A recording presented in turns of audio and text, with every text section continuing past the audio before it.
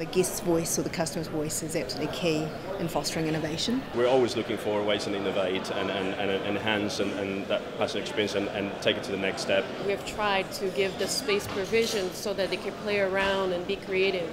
A new direction that many airlines can take is, or will potentially take, is pointing to the direction of the Internet of Things and having a connected experience. We decided to really have an open space, very wide, so they can offer a wider seat that's actually out there. There's not one thing that they can do to enhance the passenger experience.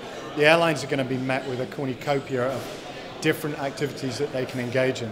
You don't want to have the disruption between the cabin and the ground. You want to feel that you're enjoying all the journey throughout, and that's something that many airlines are focusing in the future.